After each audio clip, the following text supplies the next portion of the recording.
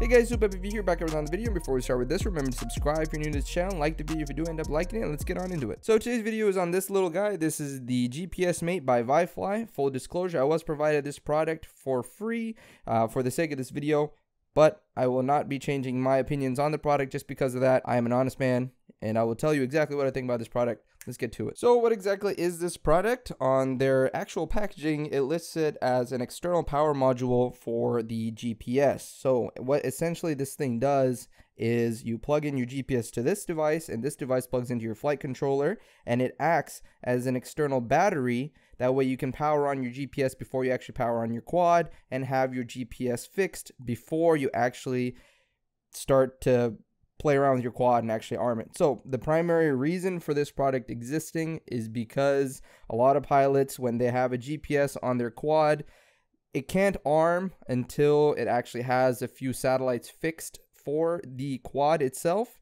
You can turn that setting off in beta flight, but most people don't because they just want it as a failsafe. Like you want a few satellites fixed onto it before you actually start up and fly. And the process can take quite a while. Your flight controller can start heating up. It's just kind of an annoying process to actually get a GPS fix sometimes, and this thing mitigates that by actually having a battery on top of it. That's what this little thing right here is. I'll give you a deeper, more zoomed in perspective of the thing, but that's what essentially this product is.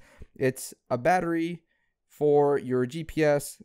That way you can turn on your GPS before you actually power on the rest of your quad. That's essentially what it is, and if that sounds interesting to you, keep watching the video, and if it doesn't sound interesting to you, then I guess click out of it. So let's talk about the specs of this little guy. There's just a few main things that I want to touch up on the specs. The rest of it kind of just seems unnecessary for me to talk about, but let's get started. On the Banggood website, this thing is listed to have an input voltage between 5 and 5.5 volts. This little LiPo battery right here is a 3.7 volt 50 milliamp hour LiPo battery, and this has a buzzer on the left side right here that can work up to 4 hours. The whole LiPo battery itself takes about 1.5 hours to charge up.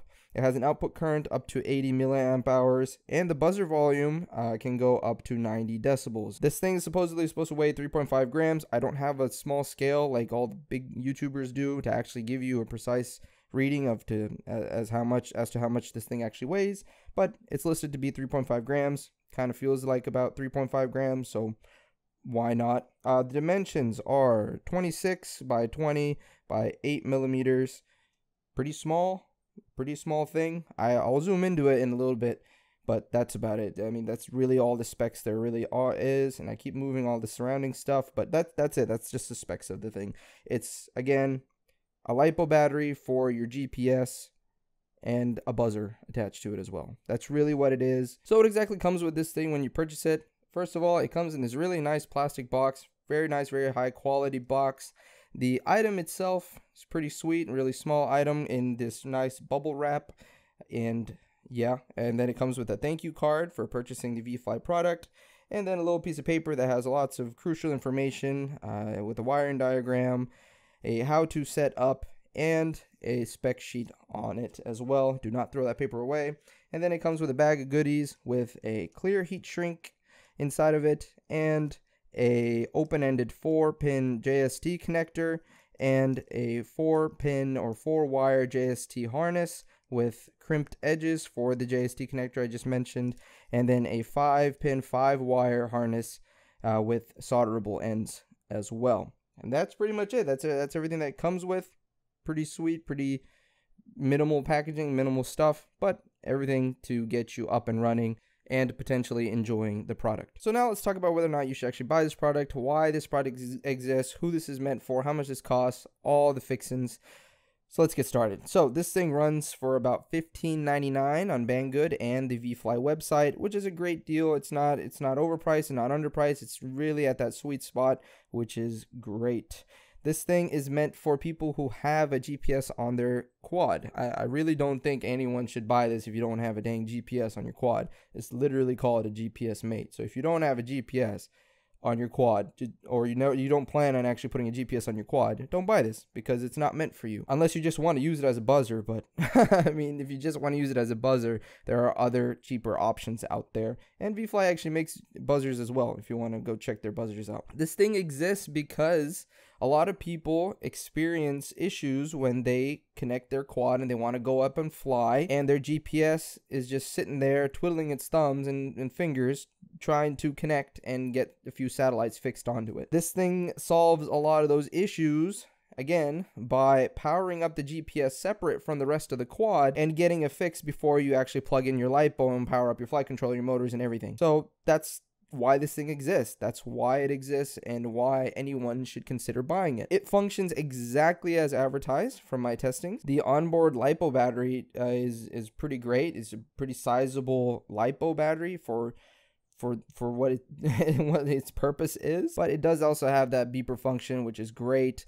It'll continue to beep for up to about 4 hours after your quad's battery has been either disconnected or your LiPo battery's like dead or something, any sort of disruption in its continual power flow from your quad to this thing. Then it'll start to rely on the LiPo battery that's on there and beep for about up to 4 hours, which is great. So now I'm going to zoom in and I'm going to talk about what exactly is going on with it itself, and I'll give you a more of a deeper view of the item itself. So now that we're zoomed in, we can get a little deeper look into what's going on right here. What exactly is this thing? I'll tell you what goes in where, and I'll actually talk about a little bit of the wiring schema of this whole thing, and let's get started. So obviously this big thing right here is the LiPo battery itself.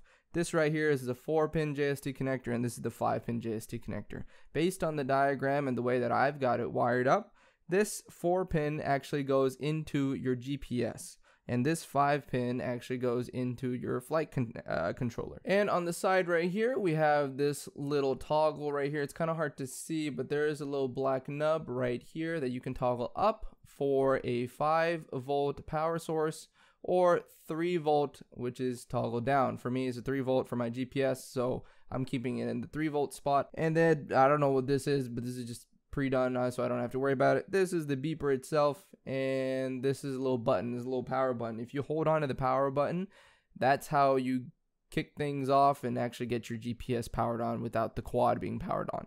I'm gonna flip it over and let's look at the back. Actually, it's upside down. Hold up. There we go. Looking at the back, we have all the soldering pads. If you actually just want to take this little heat shrink that's on it off and actually just solder right onto the individual pads. I didn't have to do that because I just didn't want to do that. It's extra work. You have all these extra pads that are in here. There's V out, TX, RX ground, SC, and SD. This is if you have a compass, I believe. If your GPS has a compass, that's what SC and SD is for. Ground, RX, TX, 5-volt, and I believe that says BZ, which is buzzer. That's for your buzzer.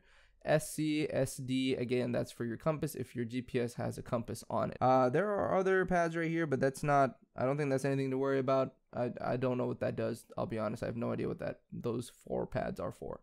But yeah, that's it. It's a very simple product. It's very easy to actually plug in and everything. And I'll actually kind of explain to you what I did to plug things in. So now what I'm going to do is actually show you how to wire everything up. This is the wiring diagram on the screen, and I am going to start with step 1, which is taking this little piece right here and filling it up with the appropriate wires based on the diagram right here, and this wire harness with the crimped edges. It's very simple. All you have to do is take the appropriate edge and just shove it into this thing. It's very simple. I have a tutorial video linked at the top right, just about like how to actually put these crimped edges into one of these JST plugs. If you actually want to learn how to, it's over there in the top right. It's very simple. It's very easy. I'm going to put these wires into this little thing right here based on the diagram right here, and then I'll be back to explain to you what exactly is going on. So now I have my GPS right here. This is a BN220 from previous videos, and then I have the GPS Mate right here as well. I have plugged in the wires after I put the wires into the little wire harness JST plug thing, and bada boom bada bam, we have it right here. Let me explain to you what's going on. If you actually look at the diagram and kind of did it based on the diagram, it's exactly the same thing. I'm just going to explain to you what's going on. So on the bottom right here, I have the ground wire going into the ground wire of, or the ground area pin of the GPS itself. Okay, now where it gets confusing is with the RX and TX wires. We have this white wire coming out of the ViFly GPS Mate.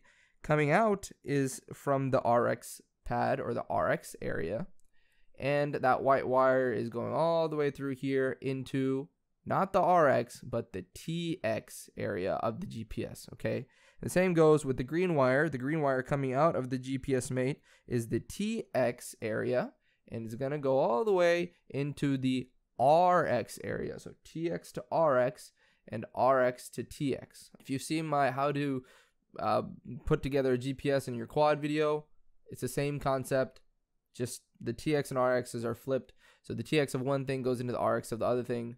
The RX of one thing goes to the TX of the other thing. Okay, the red wire and the black wire, red being power and black being ground, are the same. So ground to ground and power to power.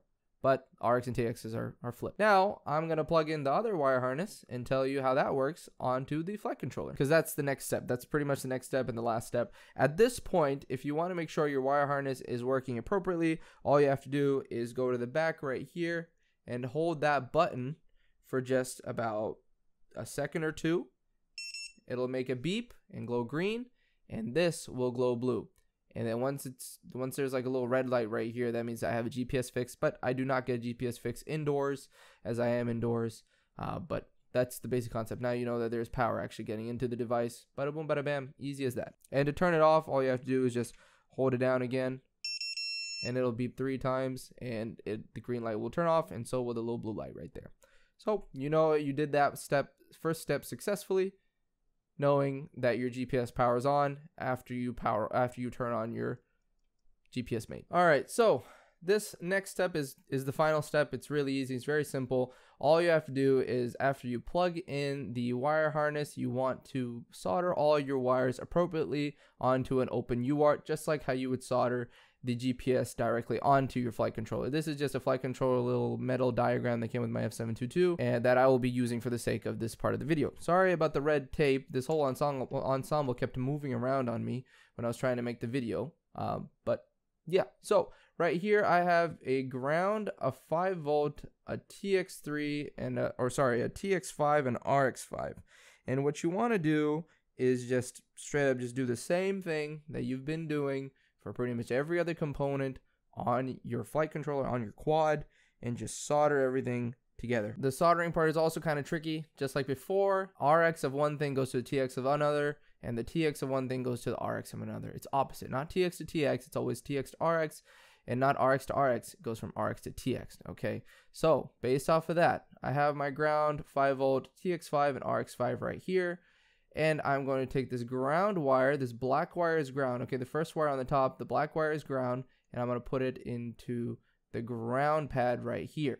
The next wire coming out of the ViFly is the RX wire. So the white wire is the RX coming from out of here, and what do? We take that RX and put it into the TX5 region, because we want the RX from the ViFly GPS Mate to the TX5 of your flight controller. Next, the green wire.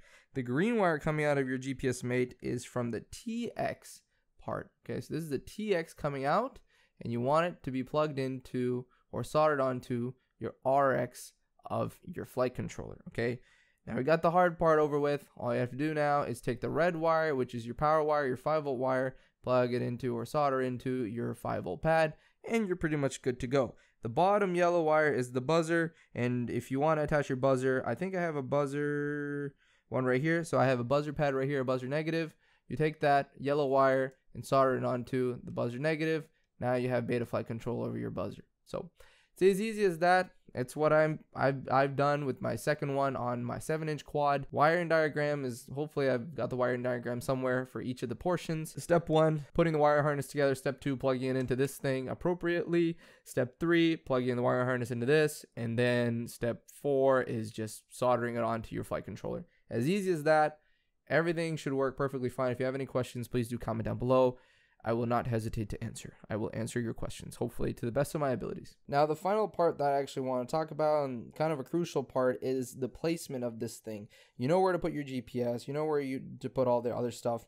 This one thing, I would not suggest shoving into some random corner of your quad. I would say you want to place this in some area where this button is easily accessible, because then you can turn on and turn off the LiPo on here to power on your GPS to whenever you want. Putting this in an easily accessible place is important, because that power button needs to be accessible, and that's really it. I think that's the last thing that I'm going to talk about in terms of actually putting this thing together.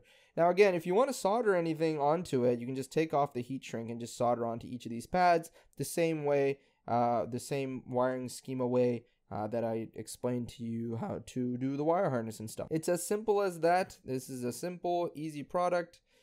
Key things to remember: if you don't have GPS, do not buy this. And if you don't plan on putting a GPS on, do not buy this, because this is meant for your GPS to be powered on before your quad even gets powered on, like the rest of the quad gets powered on, okay? This is a great product. This is a product that I would highly recommend to pretty much anyone with a GPS on their quad or plans to put a GPS on their quad, because of how useful it is. Honestly, this made getting a GPS fix in random locations a lot easier, and getting a GPS fix in general easier, because you don't even notice your GPS working in the background while you're setting up the rest of your other quads, or you're setting up your battery or whatever, because it just finds a fix while you're setting everything else up, and you don't have to waste time just sitting there with your quad powered on and your flight controller heating up and the VTX heating up and everything else. It's a great device. It's a very unique device, and it's great. I think everyone should get one of these if your budget permits, and if you have a if you have a GPS on your quad. I think that's pretty much it for the final remarks. I think it's a great device. Be careful when you wire it up. If you have any questions, please do comment down below, and also place this in a great spot on your quad. That way you don't have any issues reaching that button that you want to get access to. Okay, so that is it for the video. Thank you so much for watching. Remember to like, comment, and subscribe if you're new to this channel, and I'll see you in the next one. So now, the thing that everyone skipped to at the very end, the giveaway. I'm gonna make things super simple. There's only 2 steps that you gotta do. You don't even have to like or subscribe the video, subscribe to the channel or like the video or anything. All you gotta do is just comment down below anything you want. Just put a comment in the comment section, and go to the link in the description or the pinned comment, and submit in the Google Forms the name of your account that you used to put the comment in the comment section, and the email associated with it. That way I can contact you. If you want. If you didn't win, I won't contact you, but if you won, I'll contact you. And please do not enter if you are outside the United States. I will only ship to the United States. I'm not going to ship anywhere outside the United States, only the United States, okay? I'm sorry. I'm not big enough and rich enough to be shipping stuff outside the United States. But that's about it for the giveaway. I will end it on August 6th. So best of luck to everyone, and have a good day.